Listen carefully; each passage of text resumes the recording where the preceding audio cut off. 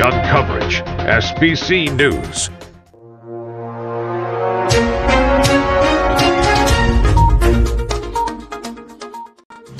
Limited direct classes resume with restrictions. Batangas Museum prizes for Mabini. Taylor Swift's Folklore giving us an astounding album of the year. MGB intensifies advocacy for eco-friendly mining practices. Hero-less Heat defeats the Bulls. Leaning Tower of Pisa. Pinoy pop hitmakers SB19 enters Billboard 2021. Monsoon brings rainy weather over Palawan. Determined and dependable, a coverage you can count on. Always ahead, always taking the lead. This is Society's Beyond Coverage. Good day, Philippines. Here we bring light to the latest news around the globe. This is your anchor, Ron Paulo Rabino. Crisette Villegas For SBC News. And for headline news, limited direct classes resume with restrictions. According to the World Health Organization, the Philippines is the last country to resume face-to-face classes for 2 years after the pandemic. Some areas joined the preliminary run, which approximately lasted for only 2 months, approved by Philippine President Rodrigo Duterte. As classes reopen, more guidelines are expected to ensure including mass hiring of nurses, vaccination, and weekly antigen tests. The Commission in Higher Education stated that it is not discriminatory to just allow fully vaccinated students. It intends to protect students against COVID-19. They also stated that vaccinated and unvaccinated students can join in-person classes for the reason that it requires much more tests and there's a possibility of spreading the virus in a short period. DepEd declared that plastic barriers and face shields are not required amidst the implementation of face-to-face classes. DepEd Director Joyce Andaya sets a reminder to observe health protocols inside the school premises. The government is speeding up its campaign to teach small-scale miners how to process gold using more environmentally friendly methods and technology to improve their capacity to do so. Small-scale miners must avoid using mercury, which can be damaging to both humans and the environment. According to Director Leo Sereno of the Department of Environment and Natural Resources Mines and Geosciences Bureau, he stated that an information, education, and communication campaign will be launched in the next 6 months to target areas where small-scale mining is expanding. He stated that the MGB will begin training small-scale miners in Agusan del Norte next week. Additionally, according to Sereno, the campaign will ideally result in building the environmentally friendly and financially viable custom mill in the area, in preparation for the establishment of Minahang Bayan. Taylor Swift won Album of the Year for Folklore at the 63rd Grammy Awards. This marks their 11th career Grammy win and 3rd Album of the Year win. Here's Sofia Cagitla reporting live in Los Angeles Convention Center. Yes, Ron. The album Folklore earned 5 of Swift's 6 Grammy nominations. It is stuck with reference to the specific of denigrated inside of teenagers. In releasing Folklore, Swift was clear and direct about her intent and her work. She shared the names of all the major collaborators she worked with. Pop producer and longtime musical partner Jack Antonoff, who she called musical family.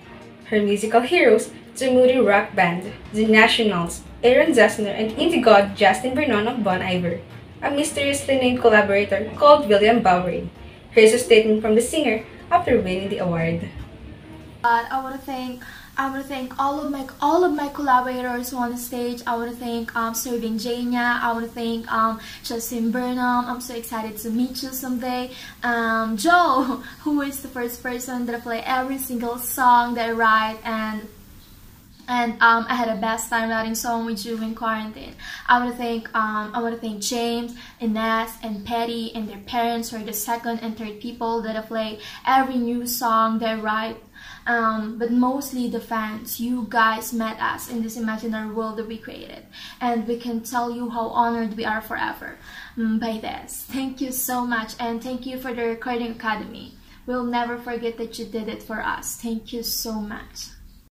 Folklore also received widespread critical acclaim centering on its emotional weight, poetic lyricism, and relaxed pace. In addition, the folklore broke the Guinness World Record for the biggest opening day on Spotify for an album by a female act. Once again, this is Sofia Hagitla reporting for SBC News. Anyone from the class? I'm afraid of being judged by others. So even when I know what to do in a difficult situation or how to answer to a simple question, I constantly hesitate to act. Now, I will begin to believe in myself that I can. Yes, I'm smart. I don't even care about my mental health in order to meet my parents and everyone else's expectations. So, I'll choose not to be hard on myself, for I can do whatever I want if I just believe in myself. People are my biggest fear. I don't have the confidence to perform in front of a large crowd. So now, I'll seize this opportunity to show my talent. Be brave. Face your fear. Don't let yourself stop you from doing things you like. And we're back.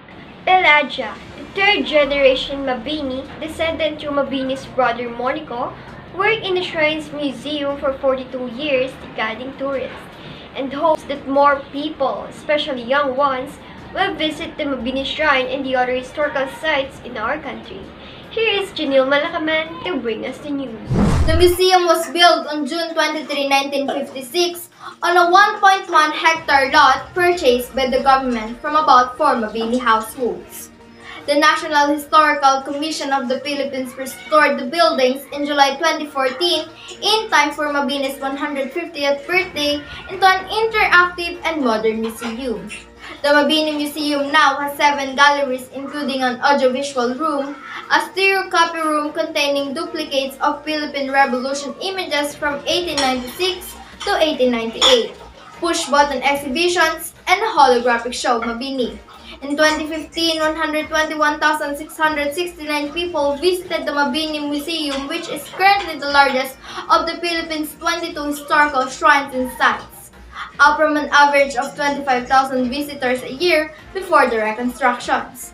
The Mabini Museum now is looking forward for more visitors for the coming days and years. Once again, this is Janelle Malakaman, SBC News. The Bulls were defeated by the Heat by a score of 107-104. Gabe Vincent scored 20 points off the bench to fill in for Tyler Hero, who was unstable to play due to illness. Here is Jerome Mercado reporting live.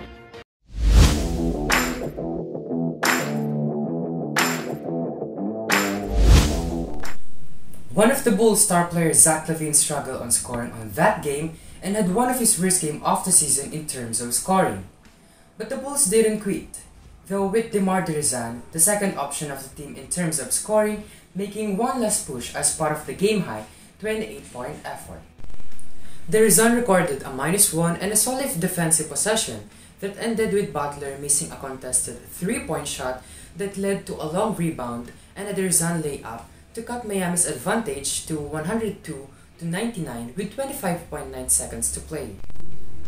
Unfortunately, a nifty inbound play by Eric Spoelstra's Heat led to a Kyle Lowry layup to put Miami up with around 15 seconds to play, erasing any last shreds of hope of a Bulls comeback.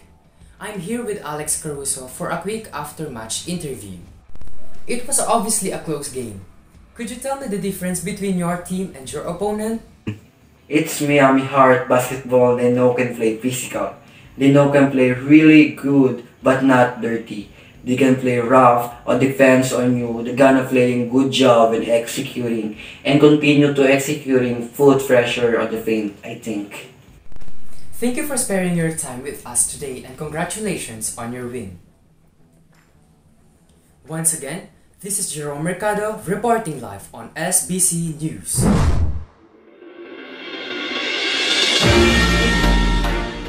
Hello and good day. The faster our priority, we give justice to your curiosity. The latest news in trivia, spotted only here on Trivia Center. I am Shane Samayo, giving you the latest and most credible news for today. Did you know? The well-known Leaning Tower of Pisa is a church's bell tower located in Pisa, Italy. Its construction clay are weak and unstable. All of that may have been a faulty foundation with 3 meters and caused the inclination. That concludes the trivia for today. On the very day of April 21, 2021, SB19 created a history for the first Filipino artist, and in fact, the first Southeast Asian artist to have their board name appear on the nomination of the 2021 Billboard Music Awards. Liza, take it away.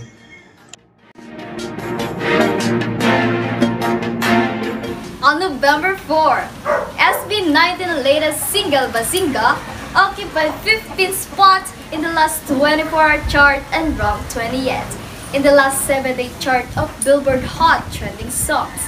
The group made it to the Top Social Artist category nomination and competed for the honor pit against 4 other finalists: Blackpink, Ariana Grande, BTS, and 17.